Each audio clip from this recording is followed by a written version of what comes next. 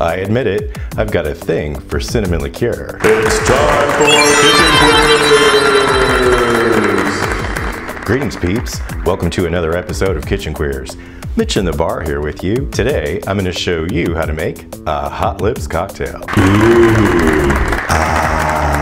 What is a Hot Lips cocktail? It's our Kitchen Queers spin on a cinnamon cocktail with the addition of sloe gin and pomegranate juice. To make the Hot Lips cocktail you'll need 1 shot vodka, 1 shot sloe gin, 1 shot cinnamon liqueur, 1 shot pomegranate juice, citrus wedges, and 1/4 cup red sanding sugar. To begin, let's prepare the serving glass. I'm serving the Hot Lips cocktail in an oversized 10-ounce martini-style beverage glass. To create the red sugar rim, I'm going to run a citrus wedge around the entire rim of our serving glass. Now, as you can see, I've already placed a 1/4 cup of red sanding sugar on a small round plate, and now I'm going to dip the wet rim into the sugar.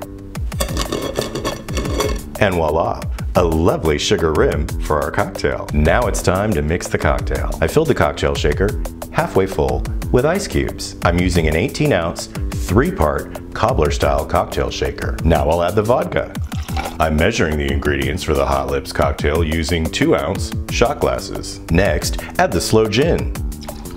Sloe gin gets its pleasant fruity flavor from drupes. Drupes are a small fruit relative of the common plum. Now it's time for the cinnamon liqueur. This cinnamon liqueur tastes just like old-fashioned red-hot candies. And finally, the pomegranate juice. No need to use super expensive brand name pomegranate juice. The house brand from the grocery store will work just fine. Now we want to be sure and place the strainer and the cap on the shaker very securely, and we're ready to shake. Shake the cocktail mixture vigorously for 8 to 10 seconds or until the exterior of the shaker becomes very cold and frosty. Now it's time to pour. Ooh, gorgeous deep red color. The Hot Lips cocktail is ready to serve. Now if this generous cocktail is too large for your liking, simply use smaller glasses and split the mix into 2 cocktails. Let's give the Hot Lips cocktail a taste. Oh, that is so good. There's a lovely warmth from the spice in the cinnamon liqueur, and it's tempered nicely by the fruitiness from the sloe gin and the pomegranate juice. This is a very rich and satisfying cocktail. I think you're gonna like it. Hey, like our cool rainbow logo gear?